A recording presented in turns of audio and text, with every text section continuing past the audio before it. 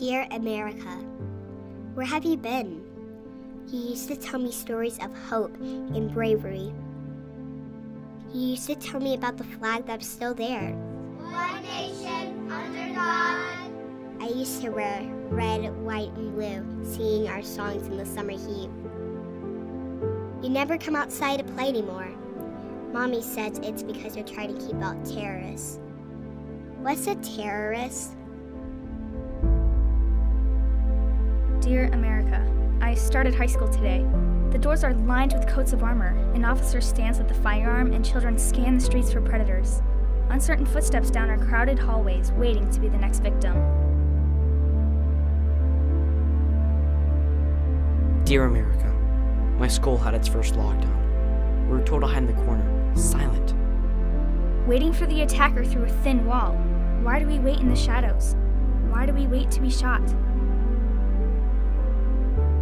Dear America, how many final texts will students have to send to their parents under a desk for us to be safe again? Dear America, a school near me was attacked on Valentine's Day. I watched television in horror, blood boiling in my body as I saw the death toll rise. My stomach churned as we returned to school the next day, as if nothing had happened.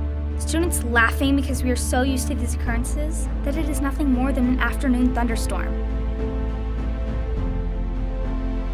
When did children become secret soldiers? And when did schools become a battlefield? Dear America, I know what it means. Terrorism. We learned about 9/11 in history class. Dear America, when did my city become a hashtag? You told me this would never happen to me. You promised me that my streets weren't crowded with mentally ill, that they are the real problem. But I'm starting to think that the problem is you. Dear America, why does the flag fly in the middle more than the top? America, why do you think that thoughts and prayers are enough to save us from being another news story? Dear America, today a lady was telling us we are strong, that my generation is braver than hers. Maybe it's because we were forced to be this way to survive. Maybe it's because she was too afraid to say the words gun violence, and we are not. Our hearts break for Boston. Colorado. Orlando. New York. Texas. Parkland.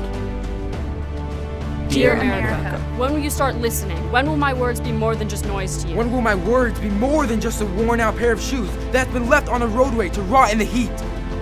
I have a mouth, but no one's listening. Why are my words the cold, dead silence of an empty house? Or a scream at the bottom of a swimming pool? Dear America, please write back soon. Love, Taylor. Lucas. Ben. Emily. Evan. With love, Generation Z.